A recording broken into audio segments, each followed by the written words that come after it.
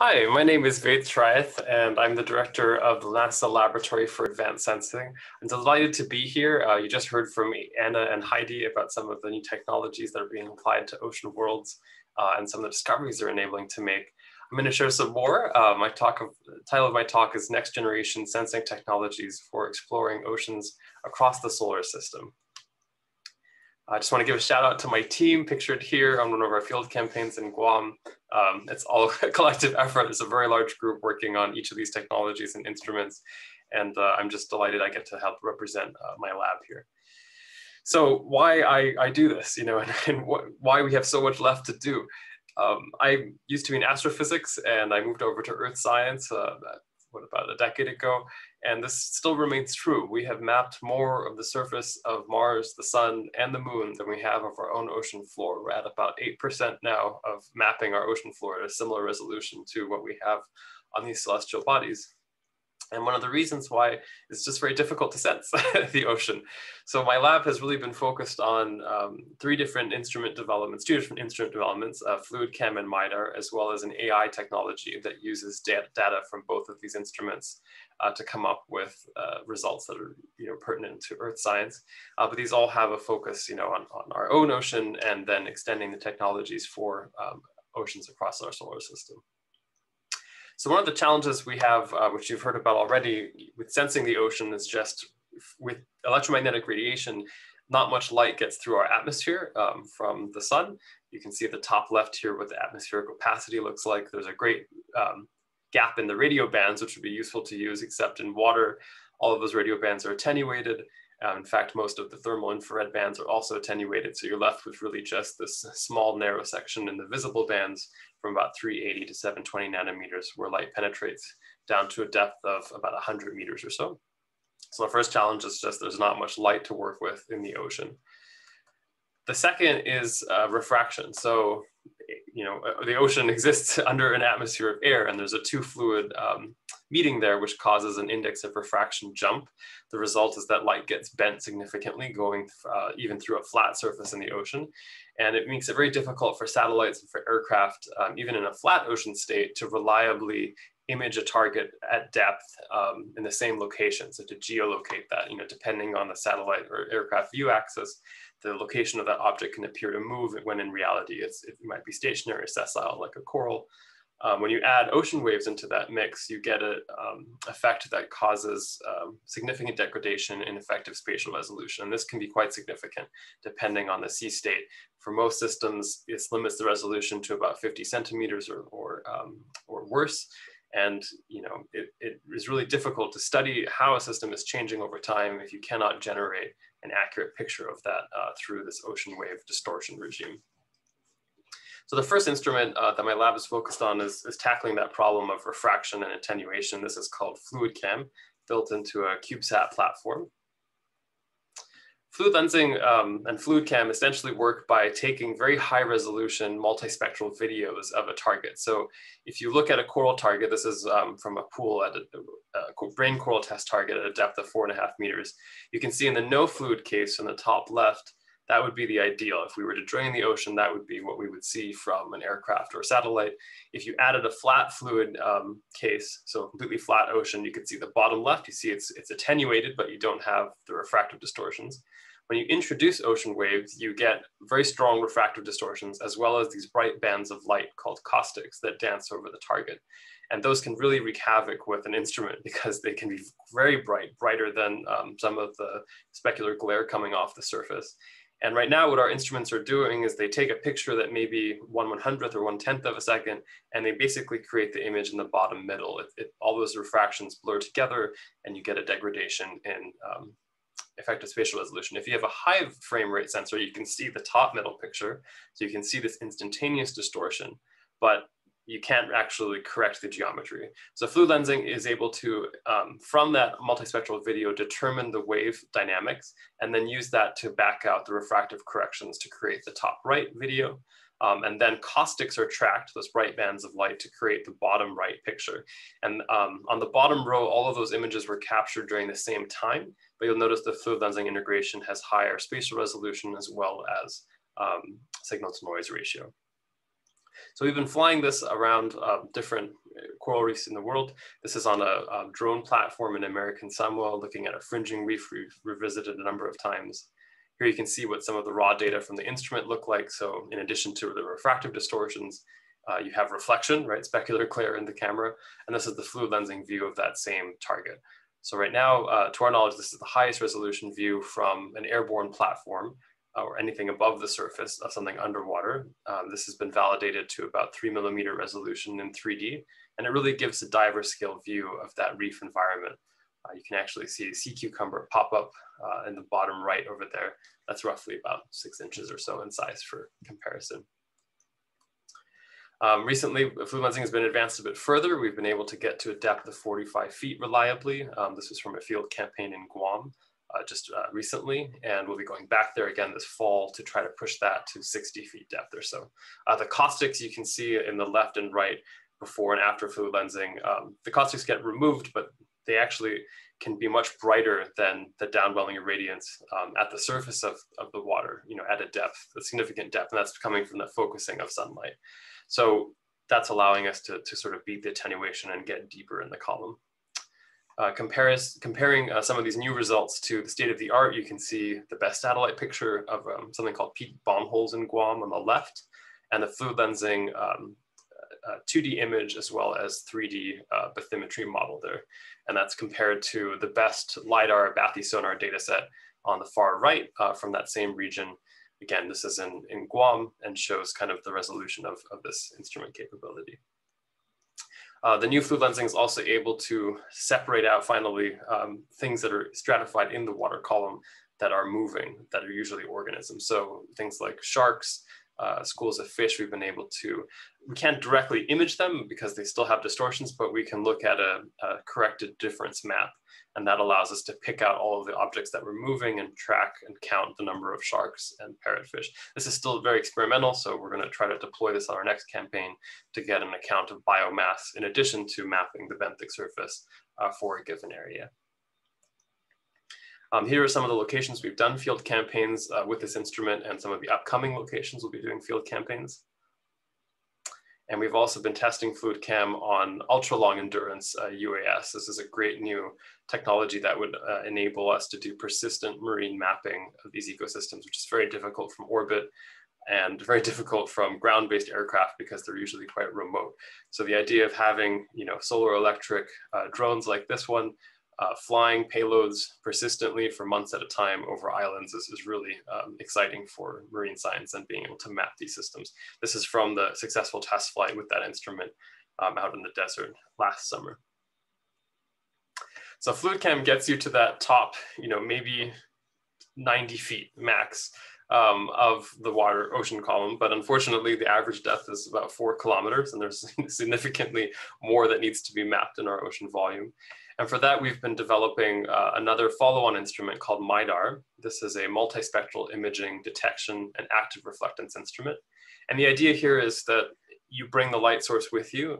You bring a structured optical illuminator that works with something like fluid cam, a computational imager. So transmitter emits narrowband electromagnetic radiation onto a target. The receiver can record that reflectance in a panchromatic channel, so it doesn't actually have a color sensor, it has a black and white sensor. But from that, it can then resolve what the multispectral reflectance can be.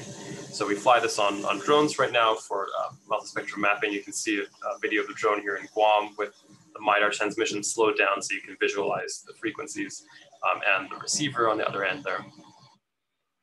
And there are spectral bands that span everything from the far UV to the near infrared. And we can tune these depending on what kind of emitter chemistries exist. So fortunately, there's been a lot of development in LED and laser diode technologies that have enabled very high optical efficiencies, approaching 30 to 40% electrical efficiency. So a lot of power can go directly into illuminating a target. This is what the instrument looks like flying at night over a coral reef environment. Here you can see some of the spectral bands it's cycling through. And these are some of the data sets it produces. So we're able to, from above the ocean surface at nighttime, image something at depth. This is a Pleiades coral on the left. And also, while we're imaging it, we can send data streams through the surface, the moving refractive surface. So here we've transmitted the name of the lab. we can get bit rates up to about a megabit per second now through the water column. And this is really exciting as we go and look for more challenging environments and how to access data without radio from an underwater vehicle to something airborne or satellite-borne. This would be a system that could, simultaneously image things as well as provide a communication system. We've also been working on what do we do with all the data products from these instruments. Imaging islands at the centimeter scale produces data sets per island that is around 150 terabytes. You map a few islands, you're quickly up to the petabyte scale. And they're really 3D data sets that have so much in them, but it's not really useful unless you can extract meaningful information about, in this case, the benthic habitat. So we developed an AI that works on the NASA supercomputer called NemoNet. And this developed into, first it was just a convolutional neural network for mapping corals. And then it later grew into a citizen science video game that everyone contributes to and helps us get very high accuracy in mapping these systems using these instruments. So I'll share this video now. What if you could help NASA create a map of the ocean floor with just the tip of your finger? The ocean, teeming with life. It defines our blue planet, drives our ecosystem, and regulates our climate. Coral reefs are one of the most diverse and important systems in the ocean. They're also becoming an important source of medicines for some of the world's deadliest diseases. But they are dying at unprecedented rates due to rising temperatures.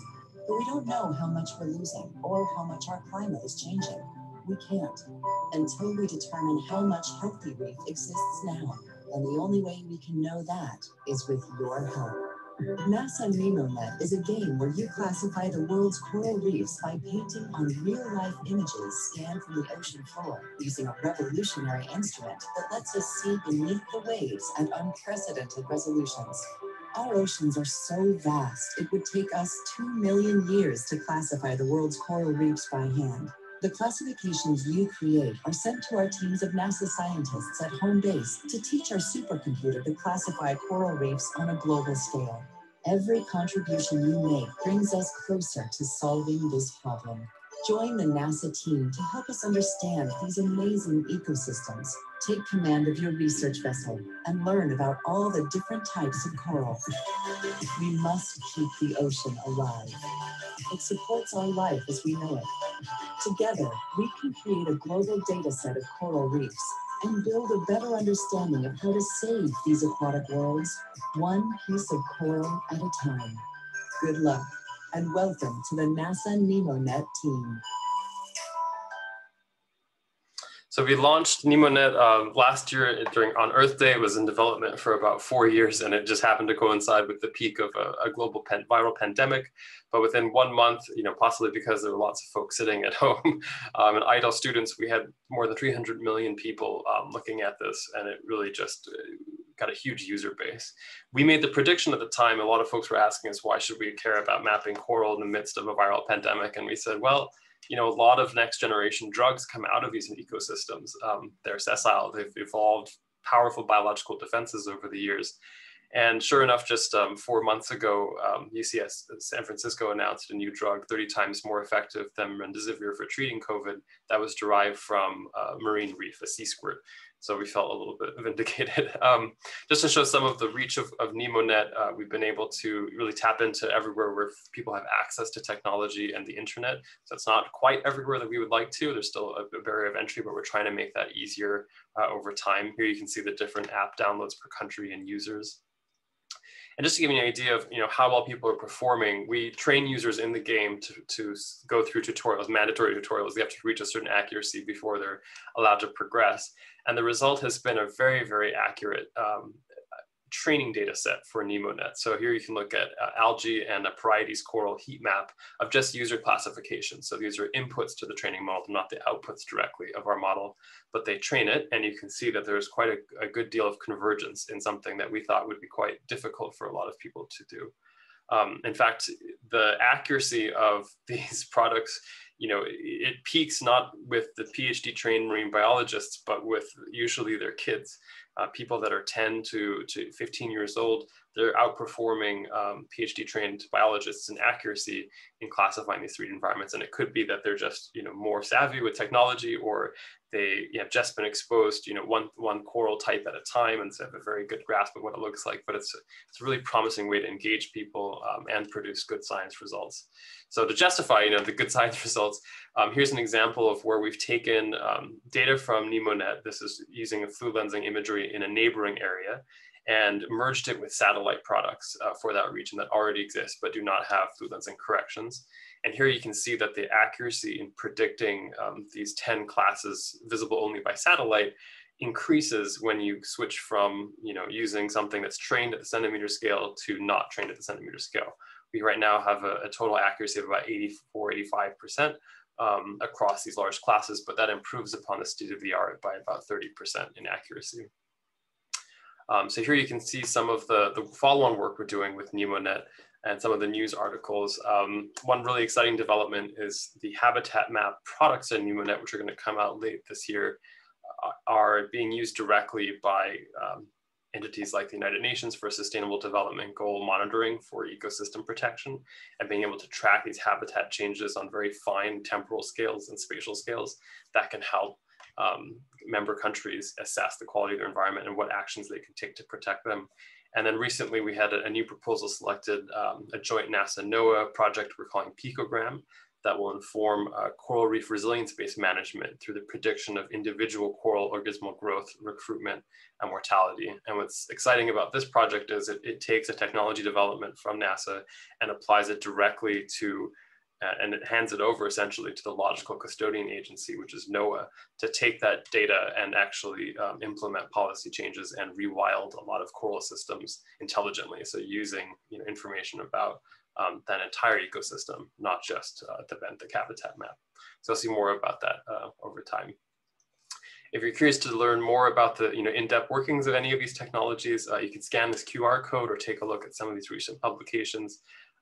We put out a new one in Frontiers recently on the citizen science outputs itself of NemoNet. There was a lot of skepticism going in about the quality of and accuracy of that data product, but it turns out that it is a very effective way, when done properly, to produce accurate habitat assessments in a very challenging environment where corals have a biodiversity that's usually around 100 times that of the Amazon rainforest per square meter. So it's a very challenging AI problem. And it really required a lot of training data. So I encourage you to take a look at these if you have the time, and I thank you so much for your time.